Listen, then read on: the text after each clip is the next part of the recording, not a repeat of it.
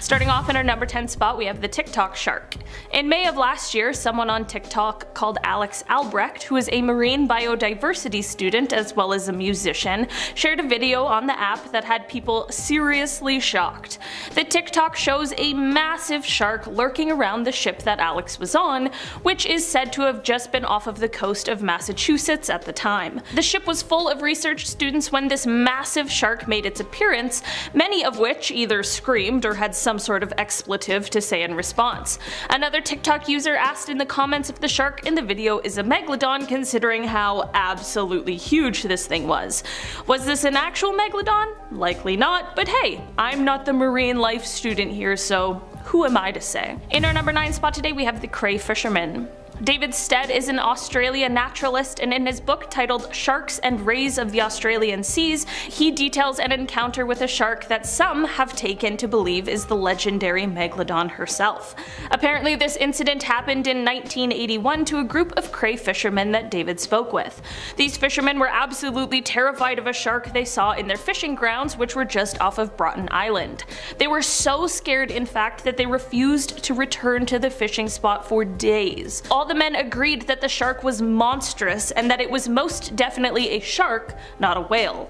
The men explained that they had never seen a shark of that size before, and considering how they were all seasoned fishermen who had all had their fair share of encounters with sharks, whales, and all of the terrifying things that the ocean has to offer, how frightened they were really did leave quite the impression. In our number 8 spot today, we have 2 specimens. This story comes from all the way back in 1869 when an Irish scientist headed out on an expedition to Seychelles. It is said that he went there to study fish, but man, he was not prepared for the specimens he would go on to study. It is said that he found one that was over 15 meters, which is already a whopping almost 50 feet, but the other one really took the cake. The second specimen it is said that he found was alleged to have been 23 meters long, which is a massive 75 feet. Since this was so long ago, there wasn't any official documentation of it, but if there had been, the second one would hold the record for being the largest ever recorded. That is absolutely wild. Seeing it is one thing, but imagine being able to actually study it. In our number 7 spot today, we have the sailors. This gigantic shark sighting is said to have taken place in the 1960s just off of the edge of Australia's Great Barrier Reef. According to author B.C. Cartmel in his book Let's Go Fossil Shark Tooth Hunting, the sailors involved in this sighting initially refused to talk about it because of the fear of being teased for being afraid of what they had seen. After some time, however, they began to speak about the incident. They explained that while on board their 85-foot ship, they needed to weigh anchor in order to conduct some engine repairs. While this was ongoing, the crew became absolutely shocked when they saw the biggest shark they had ever seen slowly swimming past their completely stuck ship. Just like the last one, all the men agreed that they were not mistaking a whale and that it was indeed a shark. They also said that this shark was so large it was rivaling the boat in size. That is absolutely massive. Whether it really was a megalodon or not, whatever shark they saw that day certainly wasn't the average size. In our number 6 spot today, we have the battle scar. This story is a little different than the others on today's list, and it started with the sighting of a great white shark. This 15-foot long shark was spotted swimming just off of Isla Guadalupe in Mexico, but what was so striking about this great white in particular was the absolutely savage wound it had on its side. This huge bite mark had people speculating as to what in the world could have caused it. I mean, there aren't very many predators to great whites, so it's a pretty rare occasion to see such a huge bite mark right on the side of one, and people were doubting whether or not another shark would have done this to one of its own species. There definitely are reasons for why this could have been an attack from another shark, but of course people took this as a possible sign that maybe there's something bigger lurking in the waters. If the Megalodon somehow isn't actually extinct and just manages to evade any sort of confirmation of its existence, it certainly would need a ton of food to survive, which makes big fish like great whites a perfect snack. The Megalodon is, however, one of the most powerful predators to have ever lived on our planet, so if this bite really was from a Megalodon, it's surprising that this great white made it out alive. In our number 5 spot today, we have a world record. Basking sharks are known for being one of the largest fish in the ocean, and that is exactly why the largest one ever recorded was definitely something to write home about. In 1851, in the Bay of Fundy, which sits between New Brunswick and Nova Scotia here in Canada, a basking shark was caught in a herring net. This shark was measured to be at least 40 feet long, which is astoundingly large, and it certainly confused those who had caught it at first. I can imagine that they likely also thought that they had some kind of living fossil caught up in their net, but nope, instead they just set a new world record. In our number 4 spot today we have the demon. There are many stories and alleged sightings of what is now referred to as the quote Black Demon of Cortez, which is said to be a massive black shark seen off of Mexico's Baja coast. One story in particular regarding this elusive shark comes from a fisherman named Eric Mack. He had reported that one day while sailing he felt his boat begin to rock, which immediately gave him the feeling that something was awry. Eric was even further startled when he explained that he saw a massive towering tail sticking at least 5 feet out of the water. The stories of this shark are so infamous that it was even the focus of an episode of a History Channel show called Monster Quest. Maybe if there's a part 2 of this video we'll talk about some more of the sightings surrounding the demon. In our number 3 spot today we have Deep Blue. This shark is in fact not a megalodon, but it definitely is a more modern contender. Deep Blue is the name of a great white shark who is most definitely one of the greatest ever recorded, at least in our lifetime. This colossal monster is the largest great white shark ever caught on camera by scientists. She is measured to be 20 feet long, 8 feet high, and about 2.5 tons, and while this isn't all that huge compared to her massive prehistoric cousin, it certainly is no small feat. Rumors of her existence have been spread since as far back as the 1990s, but it wasn't until 2014 that she was officially caught on camera and documented. Researchers at the time were in the midst of studying tiger sharks, but she made her grand appearance after scavenging some food from a sperm whale carcass nearby. In our number 2 spot today we have Bigger Than the Boat. Zane Grey is a man who is a novelist, and he is definitely best known for his adventure novels, but it is also said that he was a deep sea angler, and it was during one of his fishing adventures that his Megalodon sighting came. In the novel, which is titled Megalodon, Fact or Fiction, writer Rick Emmer speaks of this incident, saying that Zane claimed to have seen, quote, one of the man-eating monsters of the South Pacific. It is said that whatever kind of shark he saw, it was a shark that was much longer than his boat, which was somewhere from 30 to 40 feet. He also said that this shark was yellow and green, and that it had a few white spots. Most notably, however, he said that the shark had a massive square head, and that it had, quote, immense pectoral fins. This is all to say that whether he saw a megalodon or not, whatever he saw was not just a harmless great white shark. What do you guys think? Perhaps a megalodon sighting, or just one of the tall, exciting tales told by Mr. Grey? In our number 1 spot today we have the Mariana Trench sighting. A few years ago a video began circulating the internet, and it shows a gigantic shark scouring the seafloor. People online quickly put a story to the video saying that allegedly this is a megalodon that was caught on camera at the bottom of the Mariana Trench. The creature is seen swimming over top of what is apparently an abandoned shark cage, and the video seems to be enough to have convinced many people. The video certainly is compelling, and whatever we see is most definitely terrifying to look at, but with my very limited knowledge of anything that lives in the sea, it's tough to say anything further.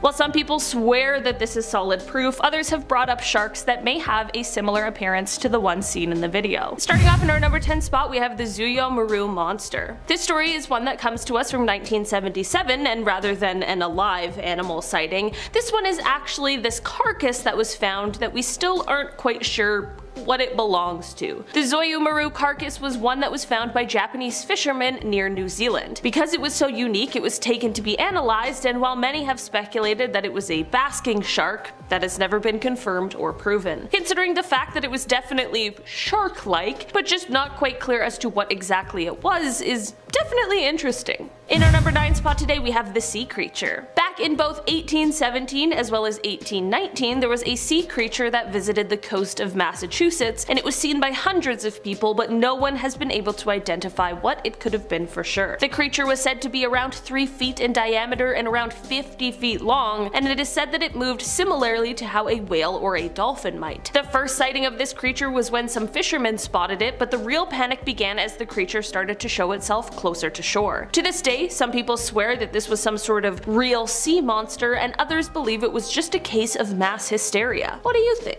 In our number 8 spot today, we have the prehistoric monster. Back in 1959, a fisherman named Tex Geddes and his friend James Gavin were boating somewhere just off of the coast of Scotland. It is said that during their time out to sea, they encountered a sea monster that neither of them had seen before. They described its head as being sort of turtle-shaped, and that it was a, quote, hellish monster of prehistoric times, and said that it was breathing heavily through a, quote, large red gash of a mouth. Okay, not exactly a kind description, but definitely a bit of a terrifying one. I think it's important to bring up that we don't actually know what megalodons looked like. We have a sort of idea, but at the end of the day, we only have fossils, jaws, and spines, and that doesn't leave us that much to work with. While it isn't quite clear what these two men saw for sure, and it's likely that we'll never know, whatever it was definitely wasn't just your average sea creature. In our number 7 spot today, we have Dr. Gru. When we think of the tales of sea monsters and myths, we often think of the many serpent-like creatures that just may be lurking underneath the water. This is definitely a common theme, and in the 17th century there was a botanist who came up with a sort of explanation for these sea serpent sightings. It's important to note that this botanist was a very legitimate scientist who really worked to change basically everything we knew about plant anatomy, so when he came forth with this evidence and explanation, it rightfully caught people's attention. Basically, he had this specimen, which was a sample of skin that he said was from some sort of seal, but that it had a neck just as long as the rest of its body. Of course, this would explain a whole bunch of sea monster sightings, but in the end, the skin sample ended up completely disappearing, making any confirmation of the story or the animal's existence completely impossible. I know a megalodon isn't necessarily supposed to look like a seal with a long neck, but who's to say for sure that it doesn't?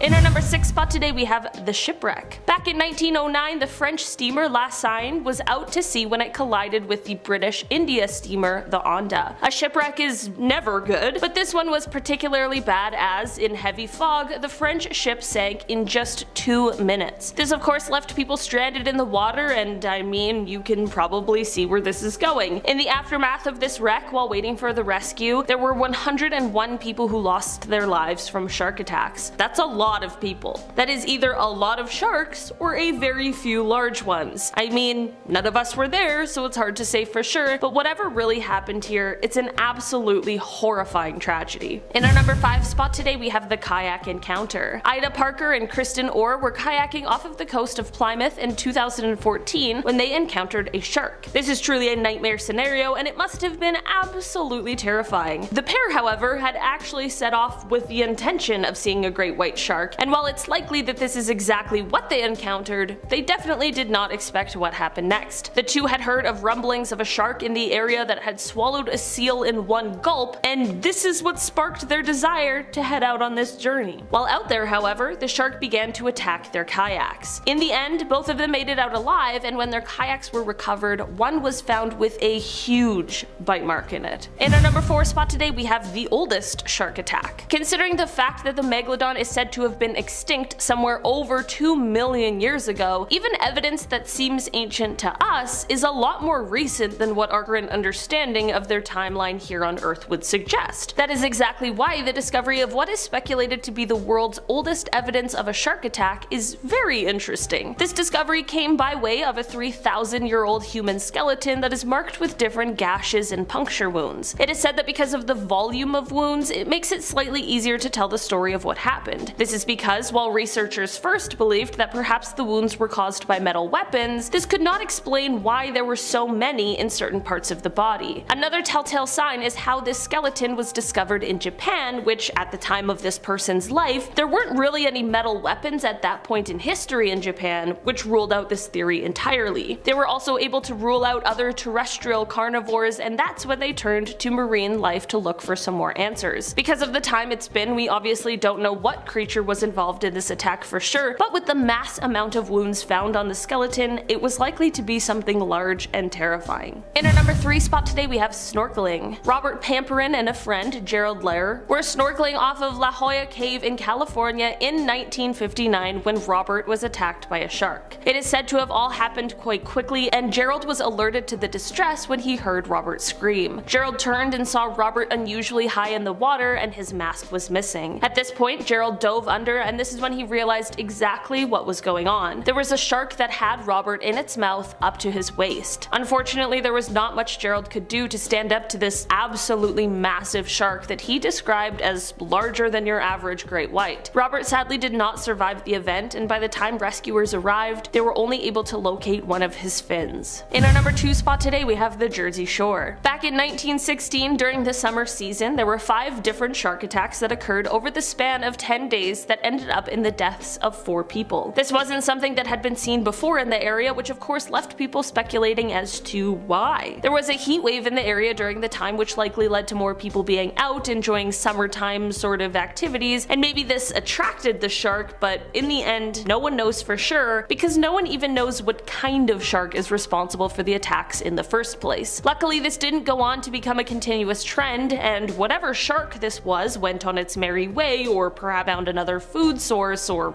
whatever, but this series of attacks definitely kept the public on edge for the weeks and months surrounding. In our number 1 spot today, we have the USS Indianapolis. This is a story that has been considered the worst shark attack in history, which is definitely a horrific thing to think about. In 1945, the USS Indianapolis was an unescorted US warship that was sailing in the Pacific when it was struck by a Japanese torpedo. This had no problem tearing the ship in two, which meant that 900 sailors were now floating in the ocean waiting for rescue.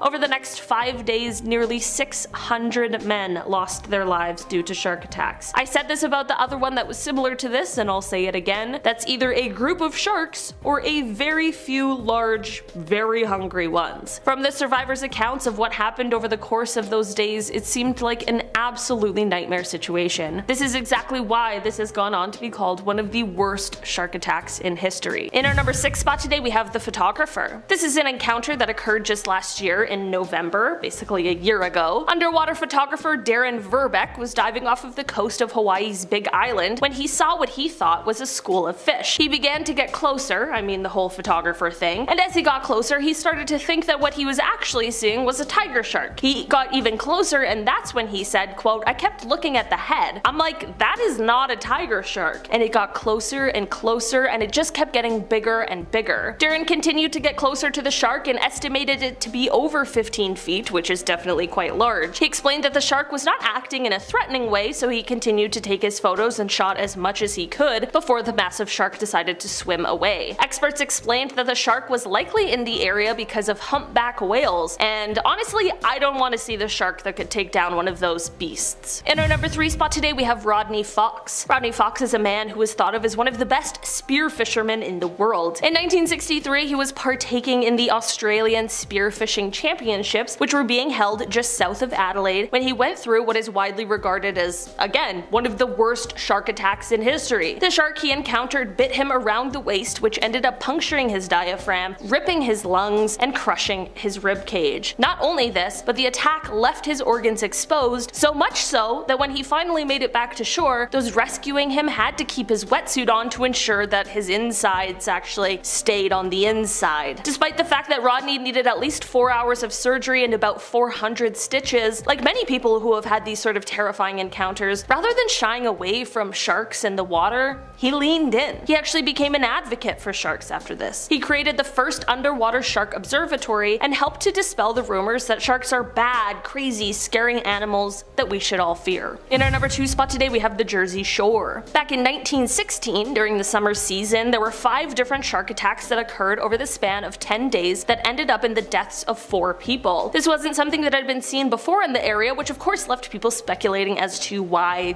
this was happening. There was a heat wave in the area during the time, which likely led to more people being out enjoying summertime sort of activities, and maybe this attracted the shark, but In the end, no one knows for sure because no one even knows what kind of shark is responsible for the attacks in the first place. Luckily, this didn't go on to become a continuous trend, and whatever shark this was, it went on its merry way or perhaps found another source of food, but this series of attacks definitely kept the public on edge for the weeks and months surrounding. In our number 1 spot today, we have Watson and the shark. For this one, we are headed all the way back to 1749 with a cabin boy named Brooke Watson. Brooke was swimming in the Havana harbor when he had his encounter with a shark. This one grabbed him by his right foot and dragged him underwater. The shark got a second chomp on his foot before a rescue boat was able to come and save him. The sailor on the boat managed to get the shark to back off enough that they could get Brooke out of the water. Brooke lost his lower leg, but his life was saved, which is absolutely the most important part. Brooke's story is not over, however, as he went on to become a member of Parliament and eventually Lord Mayor of England. He was so proud of himself for not only surviving a shark attack, but then going on to earn this title that he commissioned famous artist John Singleton Copley to create a painting called Watson and the Shark, which detailed his terrifying encounter and probably went on to scare a ton of people at the time. Starting off in our number 10 spot, we have the Mexican sea note. A couple of years ago, in the city of Madera, which is located in Mexico, researchers found the teeth of several species of shark, some of which of course belonged to our fave, the Megalodon. It is believed that this city was once underwater many years ago, and this discovery of course only bolstered that theory. There were teeth found from 3 different species of shark, and there were also vertebrae that may have belonged to an extinct animal species, and even fossilized human bones were found, which makes it clear that there is quite a rich history in this area. This discovery actually came after a photographer was looking at the wall of a cave and noticed something strange. This strange looking thing ended up being a tooth that once belonged to a saw shark. Hopefully with further analysis of the area we can find more about what once called that place home and where that fits in the history and timeline of our planet. In our number 9 spot today we have the South Carolina discovery. Back in 2020, a woman was walking the beach in South Carolina when she spotted a gray chunk sticking out of the sand. She suddenly realized that this was a tooth, and it was a lot larger than any she had seen before. She ended up taking a video as she found the tooth, which she ended up posting to Facebook, and according to her, the tooth was about 5.75 inches and weighed about 15.9 ounces. The area where she found the tooth was a coastal one in South Carolina, which was once the sea floor millions of years ago. The mud in the area is said to be quite the hotspot for finding ancient Megalodon teeth and other incredible treasures. After the find, the woman was rightfully shocked, saying, quote, "The tooth is just incredible and it's mind-boggling that we now have a fossil on our mantle that is 3 to 5 million years old. Just wild." I mean, can we blame her? Not even the age, but how it's the fossil of the largest marine predator of all time. Pretty dang cool to say the least. In our number 8 spot today we have the seashell hunt. Back in July of 2019, a man was out walking with his family and their dog on the shores of Ocean Isle Beach when he saw something sticking out of the sand. You likely already know where I'm going with this. It is no surprise this was an almost 6-inch tooth that once belonged to a Megalodon. The tooth itself of course is impressive, but so was the striking black root seen on the end. The family was apparently in the midst of searching for seashells, which is what led them to the tooth in the first place. In the low tide they could only see the black root, but thankfully they took the time to flip it over,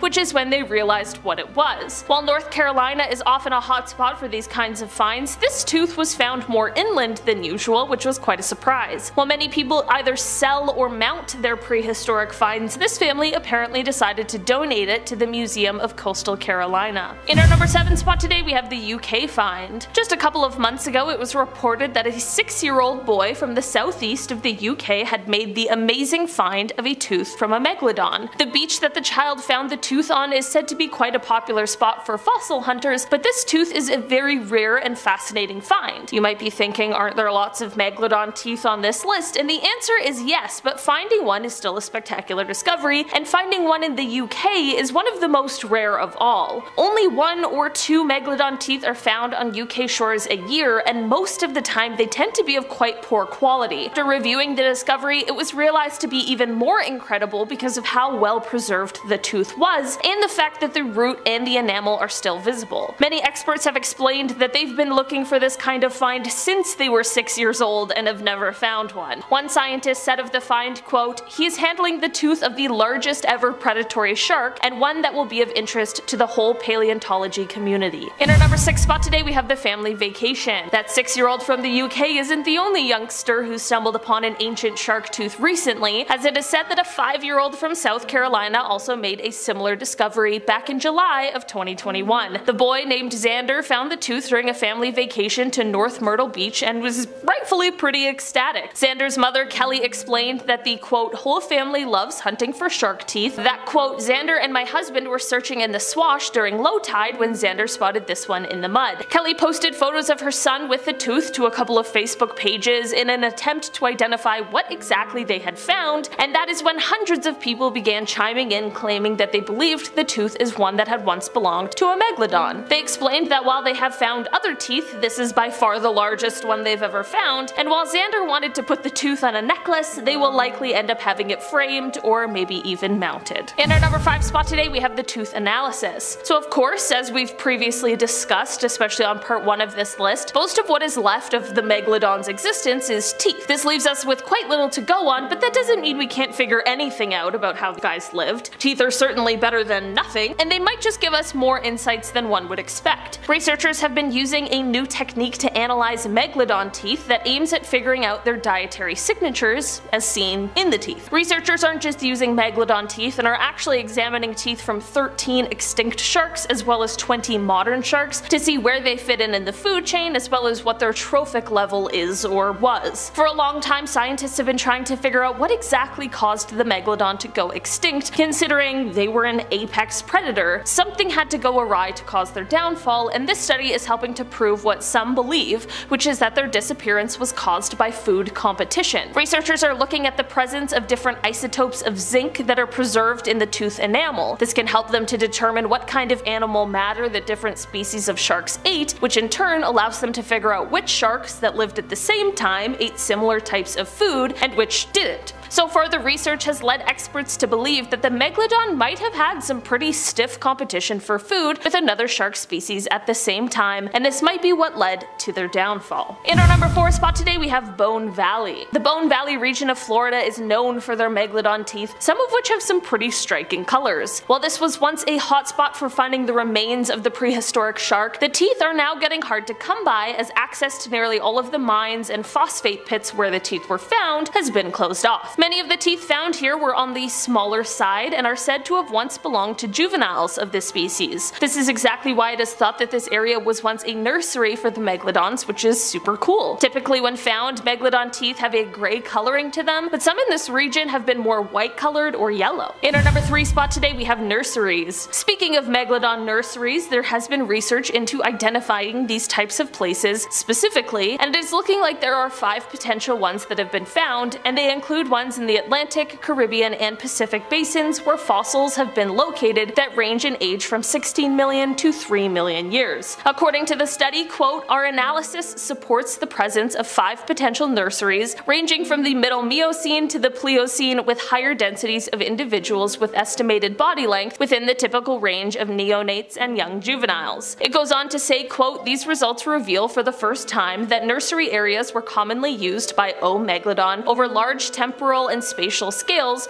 reducing early mortality and playing a key role in maintaining viable adult populations. This just shows us that these areas were extremely important for the species in order to feed and protect the younger members, just like how modern sharks do the same sort of thing. In our number 2 spot today we have the downfall. Like any scientist who studies the megalodon, there is also the pressing question of how did these guys end up extinct? What really drove them there? It is something that we have some really good theories and hypotheses about, but no one can yet say for certain. Those same scientists who are studying the megalodon nurseries, however, are also explaining why these nurseries could potentially have been one of the things that led to their downfall. In the same study, speaking about these 5 potential nurseries, they also explained that, quote, ultimately, the presumed reliance of O. megalodon on the presence of suitable nursery grounds might have also been determinant in the demise of this iconic top predatory shark. Our planet has changed a lot, and it is possible that these areas that they really relied on to help nurse their young into adulthood began disappearing thanks to the changing climate of the Earth. At this point, it is just another contender for real cause of the extinction of the megalodon, but it is certainly a compelling argument. Although the megalodon didn't survive up until these modern times, sharks as a class of animals have been able to survive all 5 global extinction events, which is absolutely incredible. In our number 1 spot today we have the supernova theory. Okay, to cap off our list today we have one more more theory as to how the Megalodon may have gone extinct. The theory was published by 3 researchers in the Scientific Journal of Astrobiology, and basically it suggests that it could be possible that, quote, one or more supernova about 2.6 million years ago may have been the leading cause of a mass extinction of a large number of marine megafauna, which of course would include our buddy the Megalodon. This theory claims that an increase in radiation from these cosmic events may have been strong enough to have a drastic effect on marine life. In a statement, one of the scientists associated with the study said, quote, "Imagine the great white shark in Jaws, which was enormous, and that's the Megalodon, but it was about the size of a school bus. They just disappeared about that time. So we can speculate it might have something to do with the muons. Basically, the bigger the creature is, the bigger the increase in radiation would have been." They went on to say that the radiation from exploding stars, which could have been as close as just 160 light years away from Earth, may have been too much for our atmosphere and the creatures that lived here at the time to handle. While water shields a good amount of radiation, the scientists claim that it can't block the muons. The researcher also said, quote, "Creatures that are used to being almost isolated from radiation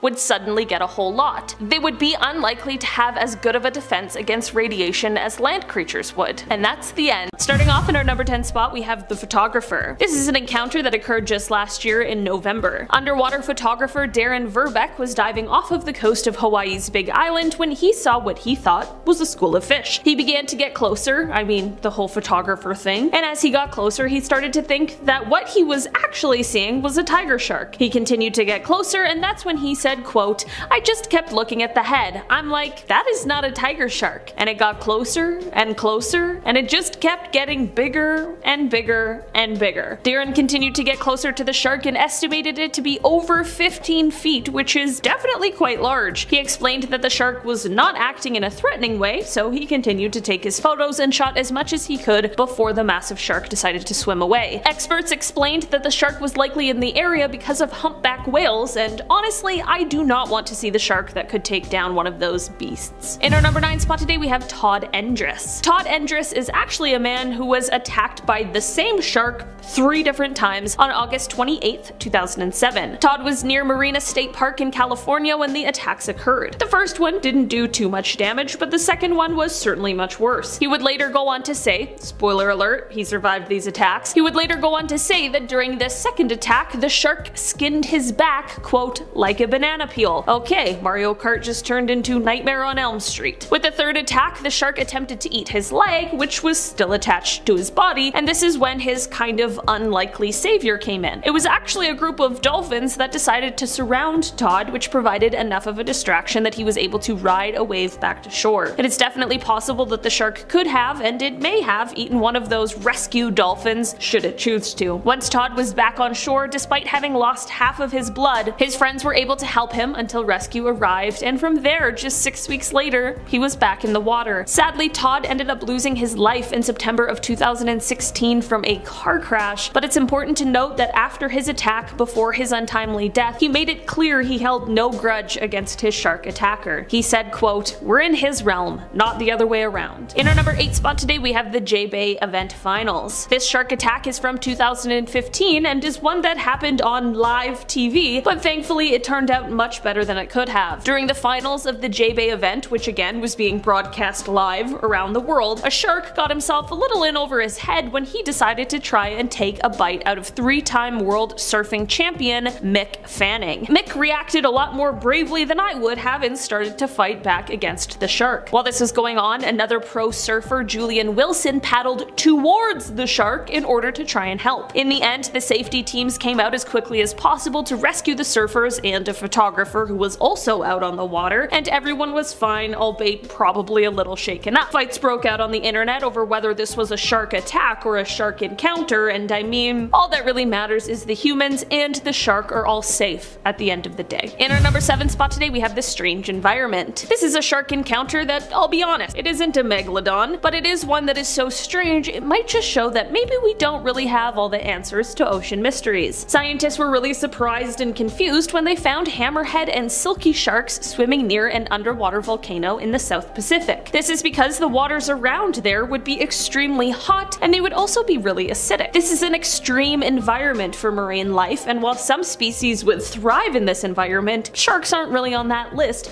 hence the confusion and bafflement of the scientists. While this isn't a confirmed Megalodon sighting, it is just something that shows us that life under the sea is mysterious and new secrets are revealed to us every day. In our number 6 spot today, we have Watson and the shark. For this one, we are headed all the way back to 1749 with a cabin boy named Brooke Watson. Brooke was swimming in the Havana harbor when he had his encounter with a shark. This one grabbed him by his right foot and dragged him under. The shark got a second chomp on his foot before a rescue boat was able to come and save him. The sailor on the boat managed to get the shark to back off enough that they could get Brooke out of the water. Brooke lost his lower leg, but his life was saved, which is absolutely the most important part. Brooke's story is not over, however, as he went on to become a member of Parliament and eventually Lord Mayor of England. He was so proud of himself for not only having survived a shark attack, but then going on to earn this title that he commissioned famous artist John Singleton Copley to create a painting called Watson and the Shark, which detailed his horrifying encounter and probably went on to scare a ton of people at the time. In our number 5 spot today, we have Instagram famous. John Braxton is a man who Instagram is definitely not very happy at, and if his video came up in your feed unsuspectingly, you might also have some words for the guy. John was 27 years old at the time of his shark encounter, and he was spearfishing at the time. During his time fishing, he had an encounter with a huge shark that ended up taking a massive bite right out of his leg. John was thankfully able to escape the shark and swim to shore, where his partner tied a tourniquet and called 911. When the ambulance arrived, John was likely in shock. I mean, I would be if I even saw a shark beside me, let alone if one bit me. So in this altered state, John took his phone out and started recording a video where he panned down to his terribly injured leg. He of course posted the video to Instagram, who later removed it, but of course not before the entire computer and phone having population got a chance to save it and reshare it at any chance possible. In our number 4 spot today, we have Breach. This is a shark encounter that truthfully I have very little background info on, but the video really speaks for itself. This shark video was recorded in Mossel Bay, and it shows this gigantic shark basically leaping out of the ocean. I mean,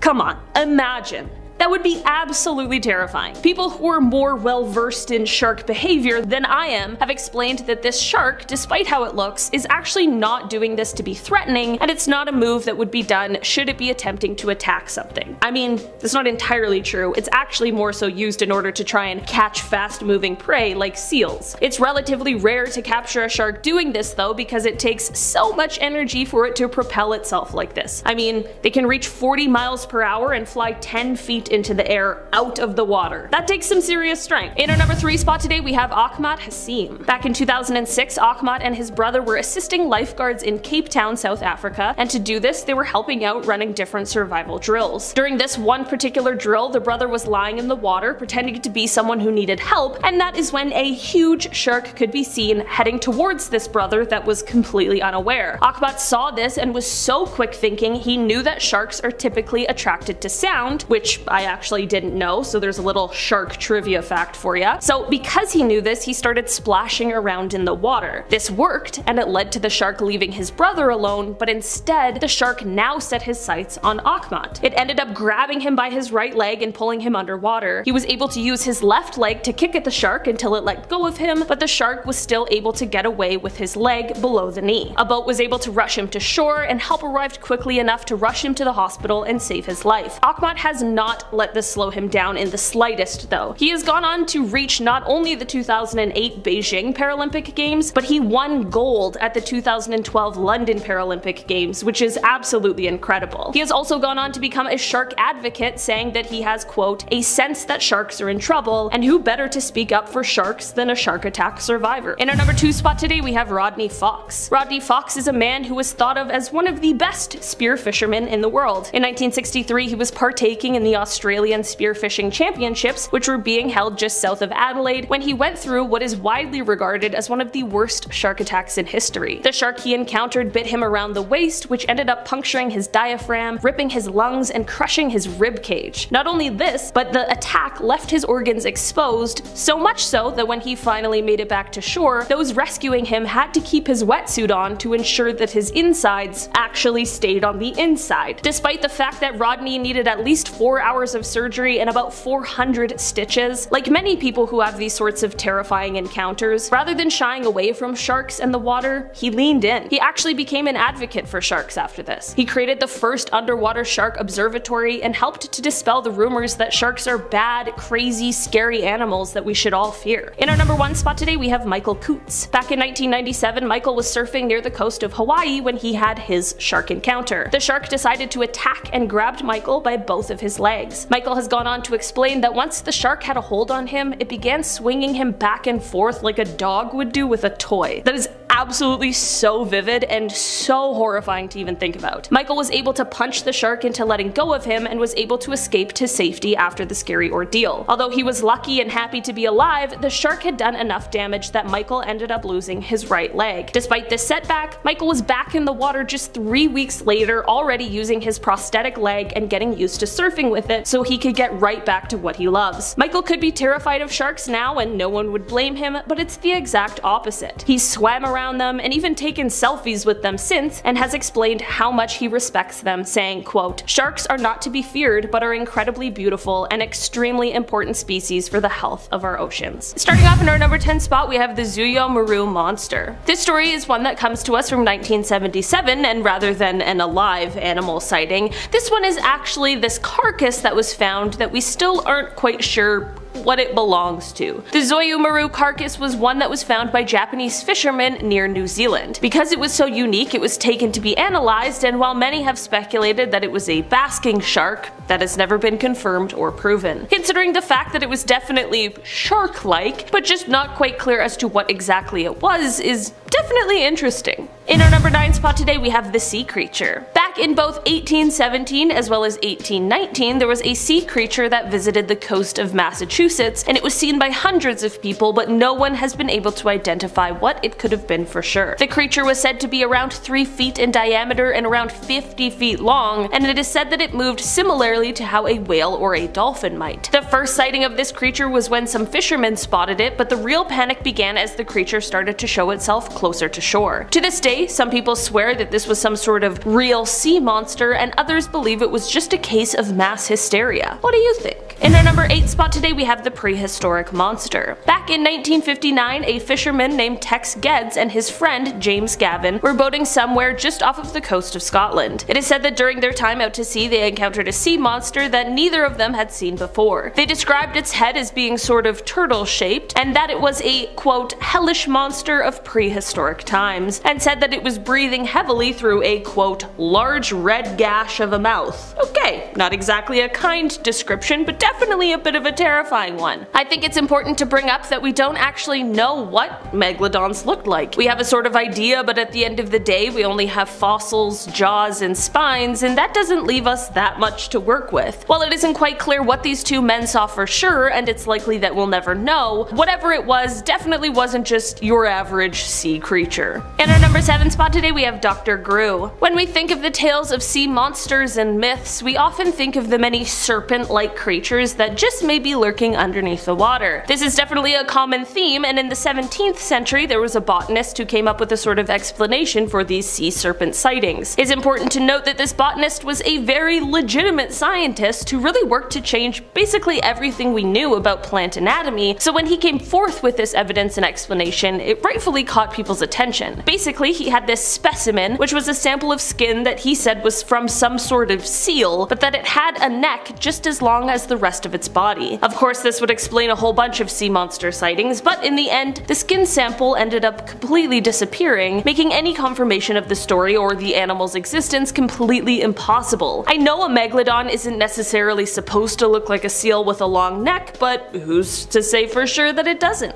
In our number 6 spot today, we have the shipwreck. Back in 1909, the French steamer La Seine was out to sea when it collided with the British India steamer the Onda. A shipwreck is never good, good, but this one was particularly bad as, in heavy fog, the French ship sank in just 2 minutes. This of course left people stranded in the water, and I mean, you can probably see where this is going. In the aftermath of this wreck, while waiting for the rescue, there were 101 people who lost their lives from shark attacks. That's a lot of people. That is either a lot of sharks or a very few large ones. I mean, none of us were there, so it's hard to say for sure, but whatever really happened here, it's an absolutely horrifying tragedy. In our number 5 spot today, we have the kayak encounter. Ida Parker and Kristen Orr were kayaking off of the coast of Plymouth in 2014 when they encountered a shark. This is truly a nightmare scenario, and it must have been absolutely terrifying. The pair, however, had actually set off with the intention of seeing a great white shark, and while it's likely that this is exactly what they encountered, they definitely did not expect what happened next. The two had heard of rumblings of a shark in the area that had swallowed a seal in one gulp, and this is what sparked their desire to head out on this journey. While out there, however, the shark began to attack their kayaks. In the end, both of them made it out alive, and when their kayaks were recovered, one was found with a huge bite mark in it. In our number 4 spot today, we have the oldest shark attack. Considering the fact that the Megalodon is said to have been extinct somewhere over 2 million years ago, even evidence that seems ancient to us is a lot more recent than what our current understanding of their timeline here on Earth would suggest. That is exactly why the discovery of what is speculated to be the world's oldest evidence of a shark attack is very interesting. This discovery came by way of a 3,000-year-old human skeleton that is marked with different gashes and puncture wounds. It is said that because of the volume of wounds, it makes it slightly easier to tell the story of what happened. This is because while researchers first believed that perhaps the wounds were caused by metal weapons, this could not explain why there were so many in certain parts of the body. Another telltale sign is how this skeleton was discovered in Japan, which at the time of this person's life, there weren't really any metal weapons at that point in history in Japan, which ruled out this theory entirely. They were also able to rule out other terrestrial carnivores, and that's when they turned to marine life to look for some more answers. Because of the time it's been, we obviously don't know what creature was involved in this attack for sure, but with the mass amount of wounds found on the skeleton, it was likely to be something large and terrifying. In our number 3 spot today, we have snorkeling. Robert Pamperin and a friend, Gerald Lair, were snorkeling off of La Jolla Cave in California in 1959 when Robert was attacked by a shark. It is said to have all happened quite quickly, and Gerald was alerted to the distress when he heard Robert scream. Gerald turned and saw Robert unusually high in the water, and his mask was missing. At this point, Gerald dove under, and this is when he realized exactly what was going on. There was a shark that had Robert in its mouth up to his waist. Unfortunately, there was not much Gerald could do to stand up to this absolutely massive shark that he described as larger than your average great white. Robert sadly did not survive the event, and by the time rescuers arrived, they were only able to locate one of his fins. In our number 2 spot today, we have the Jersey Shore. Back in 1916, during the summer season, there were 5 different shark attacks that occurred over the span of 10 days that ended up in the deaths of 4 people. This wasn't something that had been seen before in the area, which of course left people speculating as to why. There was a heat wave in the area during the time, which likely led to more people being out enjoying summertime sort of activities, and maybe this attracted the shark, but in the end, no one knows for sure because no one even knows what kind of shark is responsible for the attacks in the first place. Luckily, this didn't go on to become a continuous trend, and whatever shark this was went on its merry way, or perhaps found another food source or whatever, but this series of attacks definitely kept the public on edge for the weeks and months surrounding. In our number 1 spot today, we have the USS Indianapolis. This is a story that has been considered the worst shark attack in history, which is definitely a horrific thing to think about. In 1945, the USS Indianapolis was an unescorted US warship that was sailing in the Pacific when it was struck by a Japanese torpedo. This had no problem tearing the ship in two, which meant that 900 sailors were now floating in the ocean waiting for rescue. Over the next 5 days, nearly 600 men lost their lives due to shark attacks. I said this about the other one that was similar to this, and I'll say it again. That's either a group of sharks or a very few large, very hungry ones. From the survivors' accounts of what happened over the course of those days, it seemed like an absolutely nightmare situation. This is exactly why this has gone on to be called one of the worst shark attacks in history. Starting off in our number 10 spot, we have the TikTok shark. In May of last year, someone on TikTok called Alex Albrecht, who is a marine biodiversity student as well as a musician, shared a video on the app that had people seriously shocked. The TikTok shows a massive shark lurking around the ship that Alex was on, which is said to have just been off of the coast of Massachusetts at the time. The ship was full of research students when this massive shark made its appearance, many of which either screamed or had some sort of expletive to say in response. Another TikTok user asked in the comments if the shark in the video is a megalodon, considering how absolutely huge this thing was. Was this an actual megalodon? Likely not, but hey, I'm not the marine life student here, so who am I to say? In our number 9 spot today, we have the cray fisherman. David Stead is an Australian naturalist, and in his book titled Sharks and Rays of the Australian Seas, he details an encounter with a shark that some have taken to believe is the legendary Megalodon herself. Apparently this incident happened in 1981 to a group of cray fishermen that David spoke with. These fishermen were absolutely terrified of a shark they saw in their fishing grounds, which were just off of Broughton Island.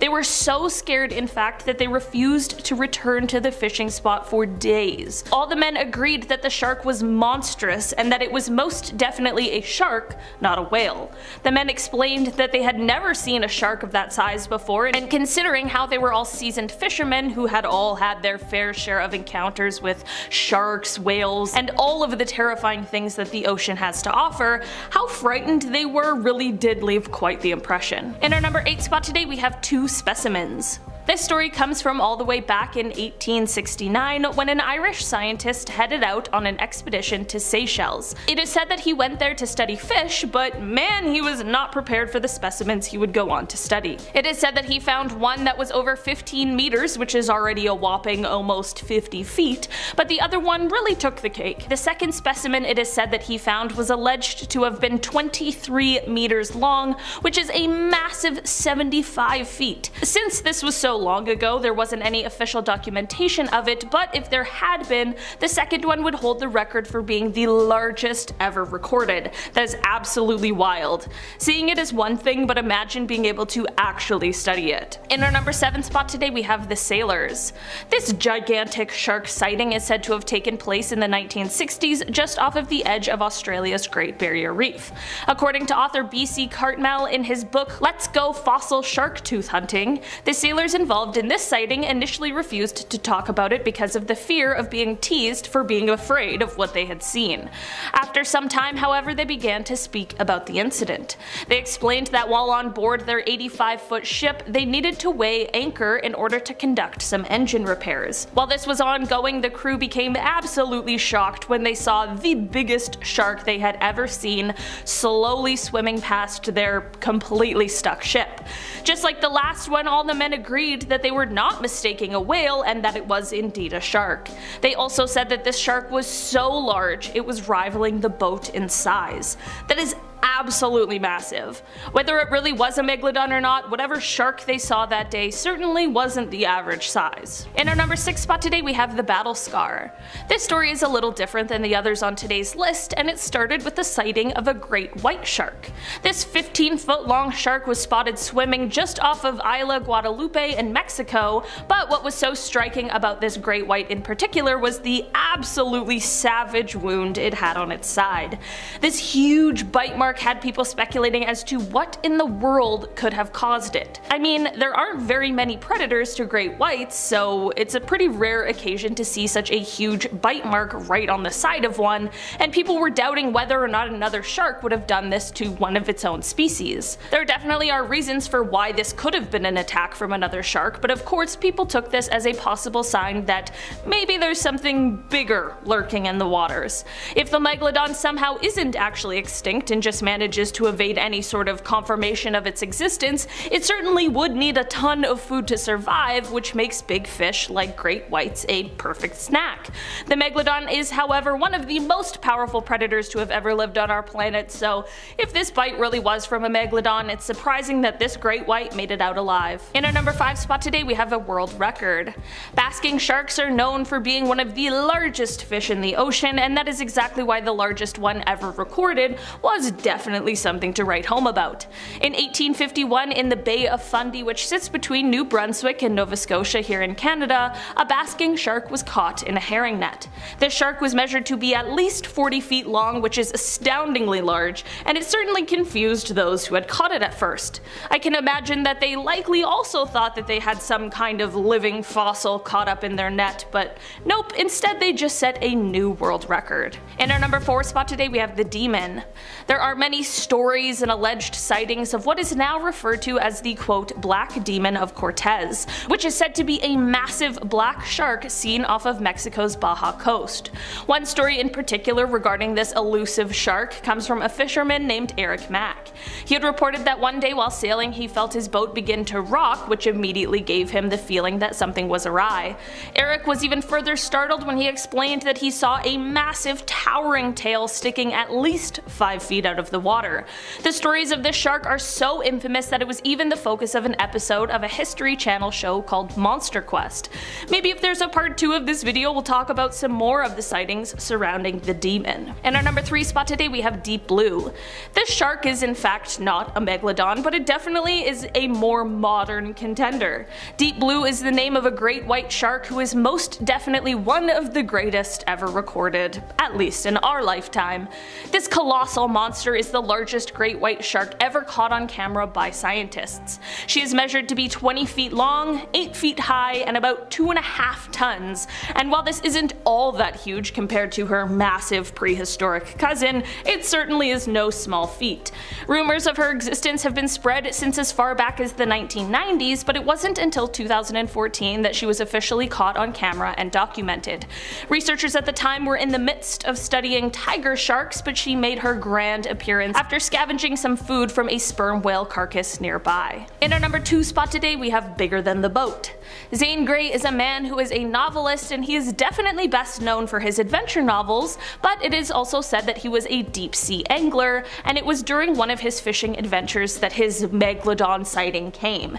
In the novel, which is titled Megalodon, Fact or Fiction, writer Rick Emmer speaks of this incident, saying that Zane claimed to have seen, quote, one of the man-eating monsters of the South Pacific. It is said that whatever kind of shark he saw, it was a shark that was much longer than his boat, which was somewhere from 30 to 40 feet. He also said that this shark was yellow and green, and that it had a few white spots. Most notably, however, he said that the shark had a massive square head, and that it had, quote, immense pectoral fins. This is all to say that whether he saw a megalodon or not, whatever he saw was not just a harmless great white shark. What do you guys think? Perhaps a megalodon sighting, or just one of the tall, exciting tales told by Mr. Grey? In our number 1 spot today we have the Mariana Trench sighting. A few years ago a video began circulating the internet, and it shows a gigantic shark scouring the seafloor. People online quickly put a story to the video saying that allegedly this is a megalodon that was caught on camera at the bottom of the Mariana Trench. The creature is seen swimming over top of what is apparently an abandoned shark cage, and the video seems to be enough to have convinced many people. The video certainly is compelling, and whatever we see is most definitely terrifying to look at, but with my very limited knowledge of anything that lives in the sea, it's tough to say anything further. While some people swear that this is solid proof, others have brought up sharks that may have a similar appearance to the one seen in the video. Starting off in our number 10 spot we have the TikTok shark. In May of last year, someone on TikTok called Alex Albrecht, who is a marine biodiversity student as well as a musician, shared a video on the app that had people seriously shocked. The TikTok shows a massive shark lurking around the ship that Alex was on, which is said to have just been off of the coast of Massachusetts at the time. The ship was full of research students when this massive shark made its appearance, many of which either screamed or had some sort of expletive to say in response. Another TikTok user asked in the comments if the shark in the video is a megalodon, considering how absolutely huge this thing was. Was this an actual megalodon? Likely not, but hey, I'm not the marine life student here, so who am I to say? In our number 9 spot today we have the Cray Fisherman. David Stead is an Australian naturalist, and in his book titled Sharks and Rays of the Australian Seas, he details an encounter with a shark that some have taken to believe is the legendary Megalodon herself. Apparently this incident happened in 1981 to a group of cray fishermen that David spoke with. These fishermen were absolutely terrified of a shark they saw in their fishing grounds, which were just off of Broughton Island. They were so scared, in fact, that they refused to return to the fishing spot for days. All the men agreed that the shark was monstrous and that it was most definitely a shark, not a whale. The men explained that they had never seen a shark of that size before, and considering how they were all seasoned fishermen who had all had their fair share of encounters with sharks, whales, and all of the terrifying things that the ocean has to offer, how frightened they were really did leave quite the impression. In our number 8 spot today we have 2 specimens. This story comes from all the way back in 1869 when an Irish scientist headed out on an expedition to Seychelles. It is said that he went there to study fish, but man, he was not prepared for the specimens he would go on to study. It is said that he found one that was over 15 meters, which is already a whopping almost 50 feet, but the other one really took the cake. The second specimen it is said that he found was alleged to have been 23 meters long, which is a massive 75 feet. Since this was so long ago, there wasn't any official documentation of it, but if there had been, the second one would hold the record for being the largest ever recorded. That is absolutely wild. Seeing it is one thing, but imagine being able to actually study it. In our number 7 spot today we have the sailors. This gigantic shark sighting is said to have taken place in the 1960s just off of the edge of Australia's Great Barrier Reef. According to author B.C. Cartmel in his book Let's Go Fossil Shark Tooth Hunting, the sailors involved in this sighting initially refused to talk about it because of the fear of being teased for being afraid of what they had seen. After some time, however, they began to speak about the incident.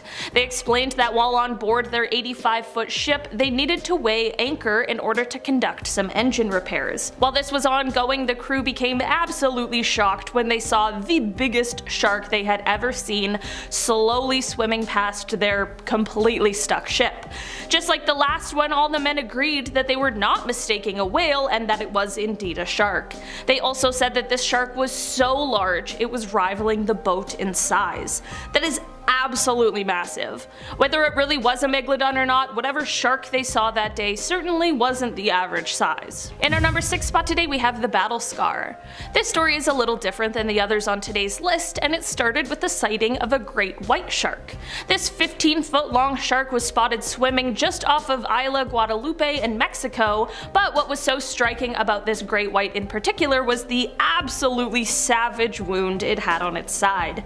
This huge bite mark had people speculating as to what in the world could have caused it. I mean, there aren't very many predators to great whites, so it's a pretty rare occasion to see such a huge bite mark right on the side of one, and people were doubting whether or not another shark would have done this to one of its own species. There definitely are reasons for why this could have been an attack from another shark, but of course people took this as a possible sign that maybe there's something bigger lurking in the waters. If the Megalodon somehow isn't actually extinct and just manages to evade any sort of confirmation of its existence, it certainly would need a ton of food to survive, which makes big fish like great whites a perfect snack. The Megalodon is, however, one of the most powerful predators to have ever lived on our planet, so if this bite really was from a Megalodon, it's surprising that this great white made it out alive. In our number 5 spot today we have a world record. Basking sharks are known for being one of the largest fish in the ocean, and that is exactly why the largest one ever recorded was definitely something to write home about. In 1851, in the Bay of Fundy, which sits between New Brunswick and Nova Scotia here in Canada, a basking shark was caught in a herring net. This shark was measured to be at least 40 feet long, which is astoundingly large, and it certainly confused those who had caught it at first. I can imagine that they likely also thought that they had some kind of living fossil caught up in their net, but nope, instead they just set a new world record. In our number 4 spot today we have the demon. There are many stories and alleged sightings of what is now referred to as the quote Black Demon of Cortez, which is said to be a massive black shark seen off of Mexico's Baja coast. One story in particular regarding this elusive shark comes from a fisherman named Eric Mack. He had reported that one day while sailing he felt his boat begin to rock, which immediately gave him the feeling that something was awry. Eric was even further startled when he explained that he saw a massive towering tail sticking at least 5 feet out of the water. The stories of this shark are so infamous that it was even the focus of an episode of a History Channel show called Monster Quest. Maybe if there's a part 2 of this video we'll talk about some more of the sightings surrounding the demon. In our number 3 spot today we have Deep Blue. This shark is in fact not a megalodon, but it definitely is a more modern contender. Deep Blue is the name of a great white shark who is most definitely one of the greatest ever recorded, at least in our lifetime.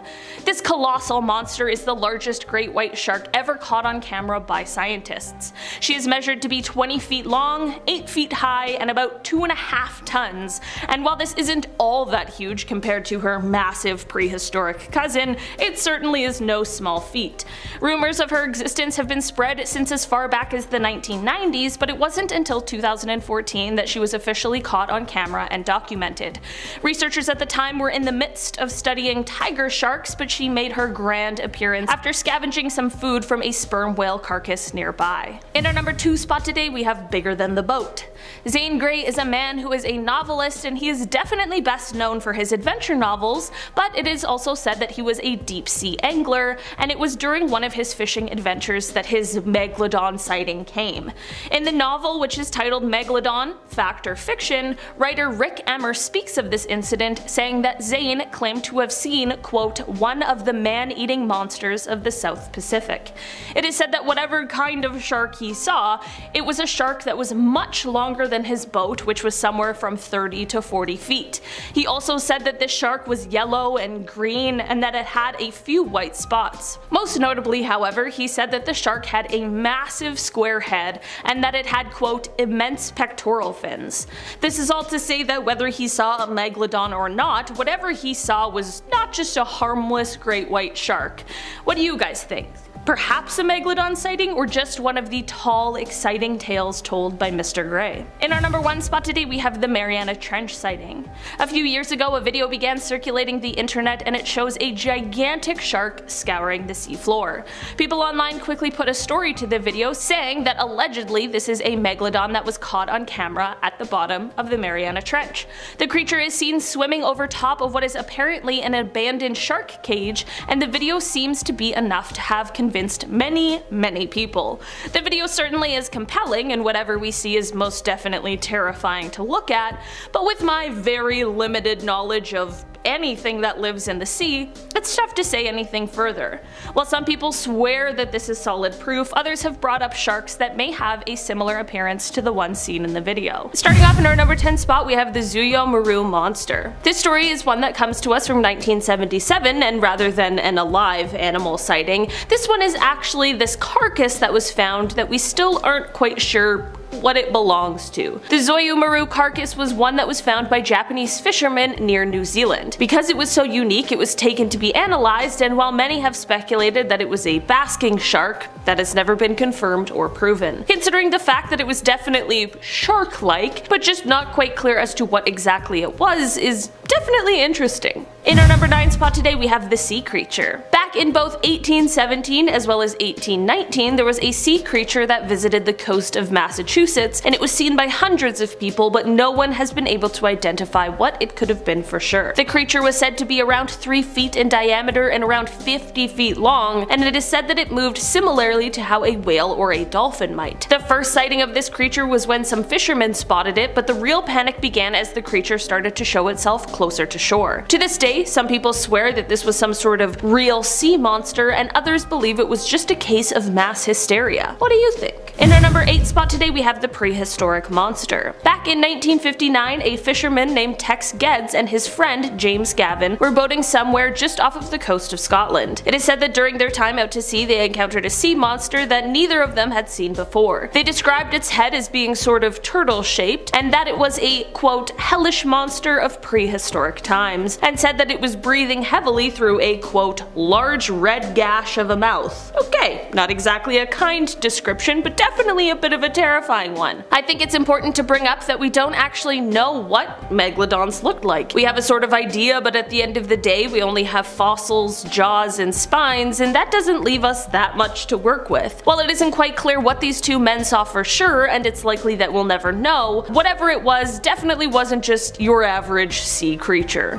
In our number 7 spot today we have Dr. Gru. When we think of the tales of sea monsters and myths, we often think of the many serpent-like creatures that just may be lurking underneath the water. This is definitely a common theme, and in the 17th century there was a botanist who came up with a sort of explanation for these sea serpent sightings. It's important to note that this botanist was a very legitimate scientist who really worked to change basically everything we knew about plant anatomy, so when he came forth with this evidence and explanation, it rightfully caught people's attention. Basically, he had this specimen, which was a sample of skin that he said was from some sort of seal, but that it had a neck just as long as the rest of its body. Of course, this would explain a whole bunch of sea monster sightings, but in the end, the skin sample ended up completely disappearing, making any confirmation of the story or the animal's existence completely impossible. I know a megalodon isn't necessarily supposed to look like a seal with a long neck, but who's to say for sure that it doesn't? In our number 6 spot today we have the shipwreck. Back in 1909, the French steamer La Seine was out to sea when it collided with the British India steamer the Onda. A shipwreck is never good, but this one was particularly bad as, in heavy fog, the French ship sank in just 2 minutes. This of course left people stranded in the water, and I mean, you can probably see where this is going. In the aftermath of this wreck, while waiting for the rescue, there were 101 people who lost their lives from shark attacks. That's a lot of people. That is either a lot of sharks or a very few large ones. I mean, none of us were there, so it's hard to say for sure, but whatever really happened here, it's an absolutely horrifying tragedy. In our number 5 spot today we have the kayak encounter. Ida Parker and Kristen Orr were kayaking off of the coast of Plymouth in 2014 when they encountered a shark. This is truly a nightmare scenario, and it must have been absolutely terrifying. The pair, however, had actually set off with the intention of seeing a great white shark, and while it's likely that this is exactly what they encountered, they definitely did not expect what happened next. The two had heard of rumblings of a shark in the area that had swallowed a seal in one gulp, and this is what sparked their desire to head out on this journey. While out there, however, the shark began to attack their kayaks. In the end, both of them made it out alive, and when their kayaks were recovered, one was found with a huge bite mark in it. In our number 4 spot today we have the oldest shark attack. Considering the fact that the megalodon is said to have been extinct somewhere over 2 million years ago, even evidence that seems ancient to us is a lot more recent than what our current understanding of their timeline here on Earth would suggest. That is exactly why the discovery of what is speculated to be the world's oldest evidence of a shark attack is very interesting. This discovery came by way of a 3,000-year-old human skeleton that is marked with different gashes and puncture wounds. It is said that because of the volume of wounds, it makes it slightly easier to tell the story of what happened. This is because while researchers first believed that perhaps the wounds were caused by metal weapons, this could not explain why there were so many in certain parts of the body. Another telltale sign is how this skeleton was discovered in Japan, which at the time of this person's life, there weren't really any metal weapons at that point in history in Japan, which ruled out this theory entirely. They were also able to rule out other terrestrial carnivores, and that's when they turned to marine life to look for some more answers. Because of the time it's been, we obviously don't know what creature was involved in this attack for sure, but with the mass amount of wounds found on the skeleton, it was likely to be something large and terrifying. In our number 3 spot today we have snorkeling. Robert Pamperin and a friend, Gerald Lair, were snorkeling off of La Jolla Cave in California in 1959 when Robert was attacked by a shark. It is said to have all happened quite quickly, and Gerald was alerted to the distress when he heard Robert scream. Gerald turned and saw Robert unusually high in the water, and his mask was missing. At this point, Gerald dove under, and this is when he realized exactly what was going on. There was a shark that had Robert in its mouth up to his waist. Unfortunately, there was not much Gerald could do to stand up to this absolutely massive massive shark that he described as larger than your average great white. Robert sadly did not survive the event, and by the time rescuers arrived, they were only able to locate one of his fins. In our number 2 spot today, we have the Jersey Shore. Back in 1916, during the summer season, there were 5 different shark attacks that occurred over the span of 10 days that ended up in the deaths of 4 people. This wasn't something that had been seen before in the area, which of course left people speculating as to why. There was a heat wave in the area during the time, which likely led to more people being out enjoying summertime sort of activities, and maybe this attracted the shark, but in the end, no one knows for sure because no one even knows what kind of shark is responsible for the attacks in the first place. Luckily, this didn't go on to become a continuous trend, and whatever shark this was went on its merry way, or perhaps found another food source or whatever, but this series of attacks definitely kept the public on edge for the weeks and months surrounding. In our number 1 spot today, we have the USS Indianapolis. This is a story that has been considered the worst shark attack in history, which is definitely a horrific thing to think about. In 1945, the USS Indianapolis was an unescorted US warship that was sailing in the Pacific when it was struck by a Japanese torpedo. This had no problem tearing the ship in two, which meant that 900 sailors were now floating in the ocean waiting for rescue.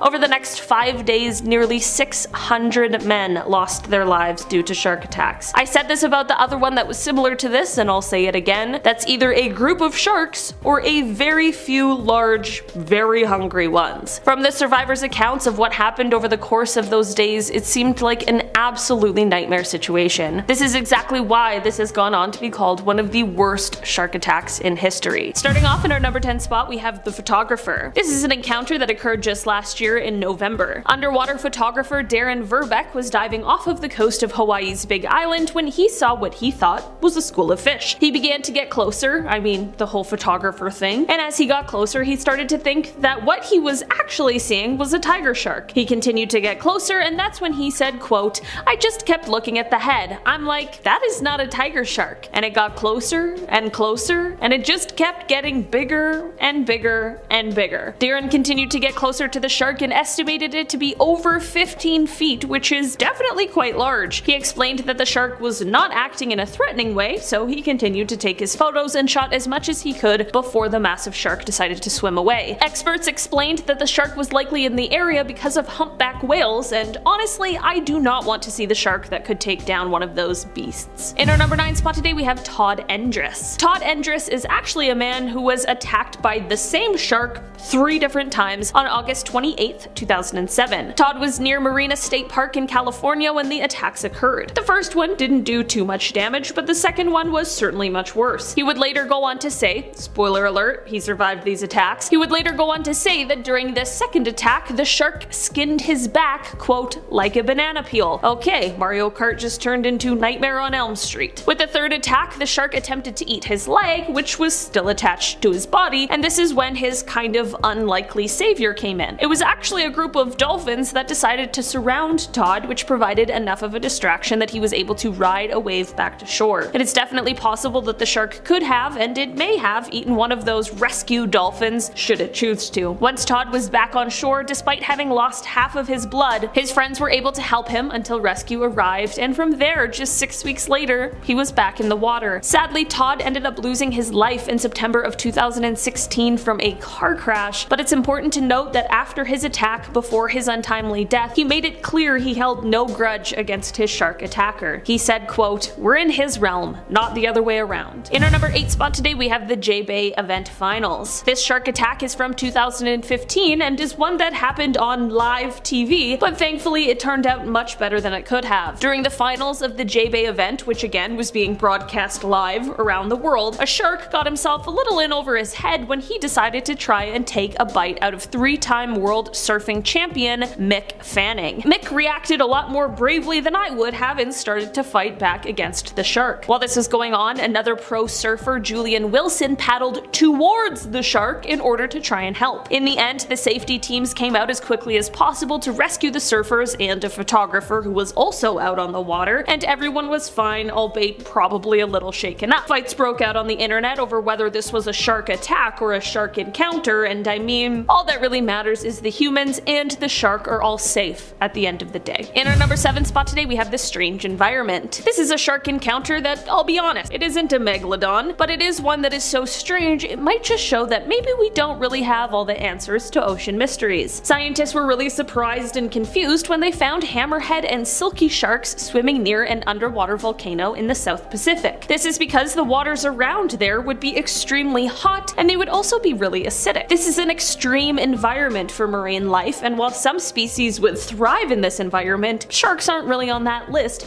hence the confusion and bafflement of the scientists. While this isn't a confirmed Megalodon sighting, it is just something that shows us that life under the sea is mysterious and new secrets are revealed to us every day. In our number 6 spot today, we have Watson and the shark. For this one, we are headed all the way back to 1749 with a cabin boy named Brooke Watson. Brooke was swimming in the Havana harbor when he had his encounter with a shark. This one grabbed him by his right foot and dragged him under. The shark got a second chomp on his foot before a rescue boat was able to come and save him. The sailor on the boat managed to get the shark to back off enough that they could get Brooke out of the water. Brooke lost his lower leg, but his life was saved, which is absolutely the most important part. Brooke's story is not over, however, as he went on to become a member of Parliament and eventually Lord Mayor of England. He was so proud of himself for not only having survived a shark attack, but then going on to earn this title that he commissioned famous artist John Singleton Copley to create a painting called Watson and the Shark, which detailed his horrifying encounter and probably went on to scare a ton of people at the time. In our number 5 spot today, we have Instagram famous. John Braxton is a man who Instagram is definitely not very happy at, and if his video came up in your feed unsuspectingly, you might also have some words for the guy. John was 27 years old at the time of his shark encounter, and he was spearfishing at the time. During his time fishing, he had an encounter with a huge shark that ended up taking a massive bite right out of his leg. John was thankfully able to escape the shark and swim to shore, where his partner tied a tourniquet and called 911. When the ambulance arrived, John was likely in shock. I mean, I would be if I even saw a shark beside me, let alone if one bit me. So in this altered state, John took his phone out and started recording a video where he panned down to his terribly injured leg. He of course posted the video to Instagram, who later removed it, but of course not before the entire computer and phone having population got a chance to save it and reshare it at any chance possible. In our number 4 spot today, we have Breach. This is a shark encounter that truthfully I have very little background info on, but the video really speaks for itself. This shark video was recorded in Mossel Bay and it shows this gigantic shark basically leaping out of the ocean. I mean,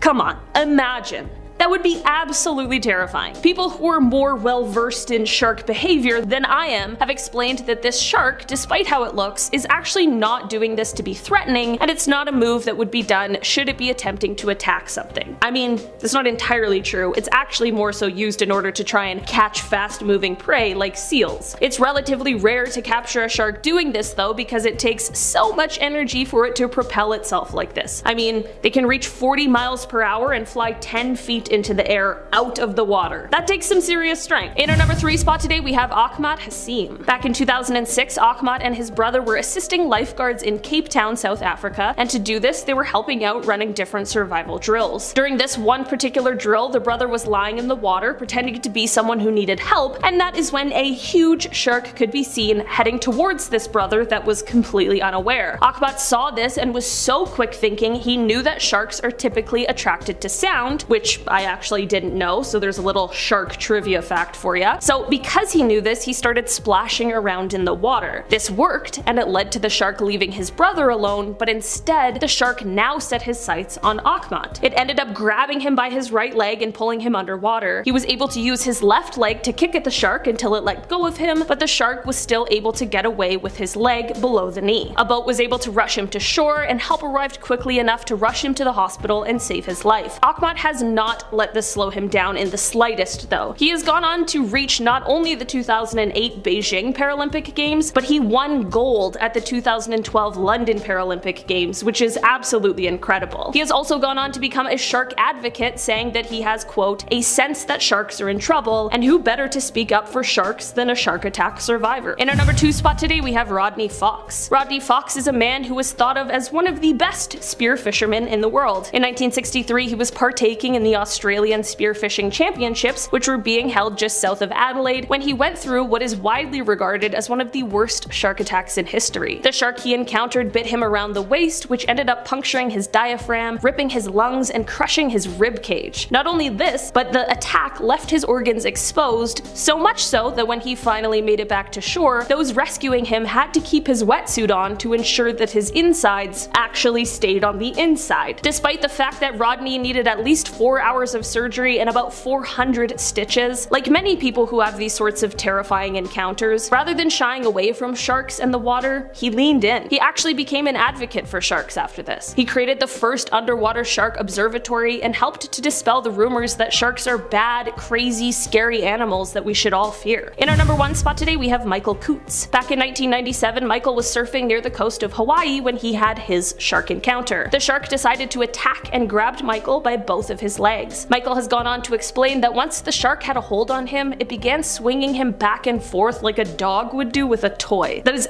absolutely so vivid and so horrifying to even think about. Michael was able to punch the shark into letting go of him and was able to escape to safety after the scary ordeal. Although he was lucky and happy to be alive, the shark had done enough damage that Michael ended up losing his right leg. Despite this setback, Michael was back in the water just 3 weeks later, already using his prosthetic leg and getting used to surfing with it so he could get right back to what he loves. Michael could be terrified of sharks now and no one would blame him, but it's the exact opposite. He swam around them and even taken selfies with them since, and has explained how much he respects them, saying, quote, "Sharks are not to be feared but are incredibly beautiful and extremely important species for the health of our oceans."